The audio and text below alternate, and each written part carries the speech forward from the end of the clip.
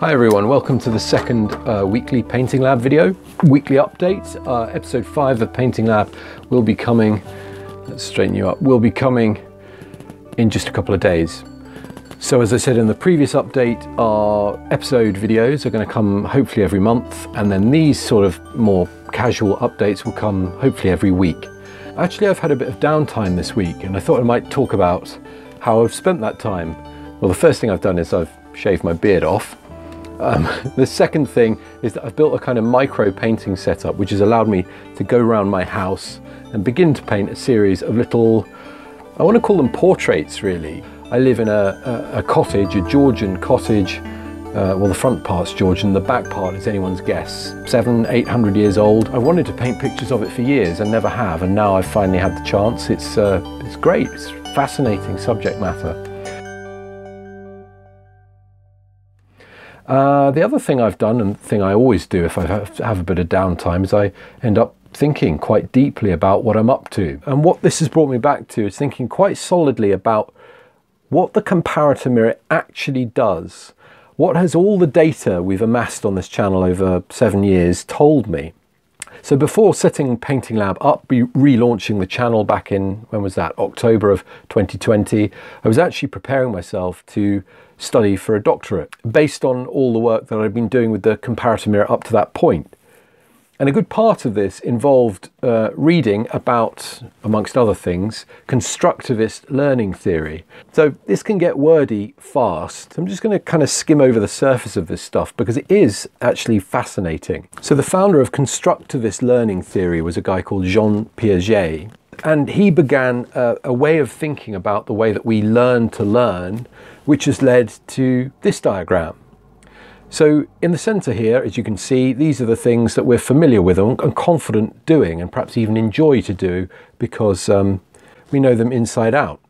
The portion outside of that central area is often called the zone of proximal development. These are the skills that we can just probably get our teeth into if we really felt motivated and we had a teacher perhaps with us to guide us. And then the outer rim, this is the place where things get really interesting. This is the zone of stuff that we might know we could never achieve, or we might not even know that we don't know it, because you can't know what you don't know, can you? And all of this has a bearing on what I've seen the comparator mirror do, what we've seen the comparator mirror do over the last 7 years on this channel. What I think the comparator mirror does actually is take people from that outer ring and in just a few moments transport those skills of realistic drawing and painting to that inner zone. And what that looks like in practice is beautiful, and it looks a little bit like this.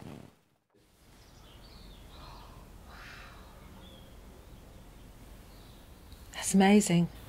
Is it? So what are you seeing in the mirror? I can see all the detail. I can see the shapes. I can see the colour, the tone. It's just like it brings it alive. So that's my neighbour. She didn't really know what I do. She's new to the neighbourhood. So what you're seeing there is her very first reaction to a piece of equipment she has no knowledge of, and a conversation she's not aware of. But the device itself is making realistic painting and drawing clear in that moment.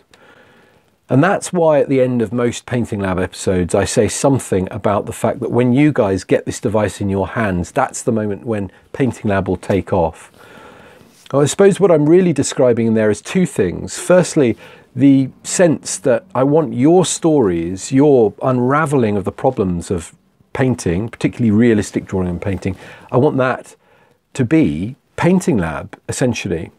And the other thing that means is that I need to resist doing all the conventional things that painting tutors do. I need to be very careful not to tell you that painting is easy. Painting is difficult.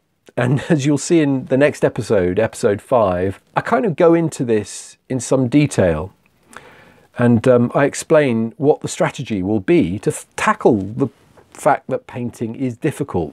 So yeah, it's been an interesting week, full of discoveries and time to think and reflect. I think there's a momentum building in the channel at the moment, and I think had I not had this time to think, well, I could easily have taken a slightly conventional path that wouldn't actually have served what you want to achieve and what the comparator mirror is actually capable of. So yeah, it's been very useful to sit and think.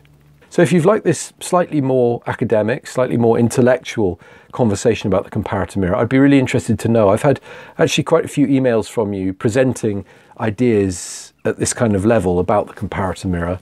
I'd love to dig right into you know, the theories of Jean Piaget and constructivist learning theory and all the rest of it. And it's certainly the way that I think about what I'm doing behind the scenes. So if you'd like more of this on the channel, let me know. This, by the way, is a diagram that I drew up as I was putting my presentations for my doctorate together. In it, we've got difficulty, accessibility, and we've also got authenticity. What this allows me to do is place the camera lucida and the camera obscura and all the other optical painting aids somewhere on this graph. And as you can see, although they make the skills of drawing and painting accessible, they lack something in the way of authenticity. Now down here is conventional observational drawing and painting, very authentic. And with authenticity, of course, you get fascination. But cracking those skills open, so difficult, isn't it? You really need something right here in the sweet spot. And so far, what we've seen is that the comparator mirror sits in exactly that position. So there's plenty of food for thought there, at least for me. I hope that this has given you some insight into the way that I'm thinking about the comparator mirror and painting lab in the background. If this is the first painting lab video you've seen, don't forget to check out all the other content which tries to open painting up for you before we release the comparator mirror glimpse, which is what we're calling it. If you'd like to get your hands on this hardware, and that is the essential bit of this equation, because then you will lead this story rather than it being up to me, you can go to paintinglab.com and you can sign up to our mailing list. And this means that you'll be amongst the first to hear when Tim and I release the comparator mirror. So that is all for this video. Thanks so much for watching and for all your support. Don't forget to like, subscribe. The notification bell is there. Please hit it because I want you to be aware of everything we're doing as we do it. And I will see you in just a few days with episode 5 of Painting Lab.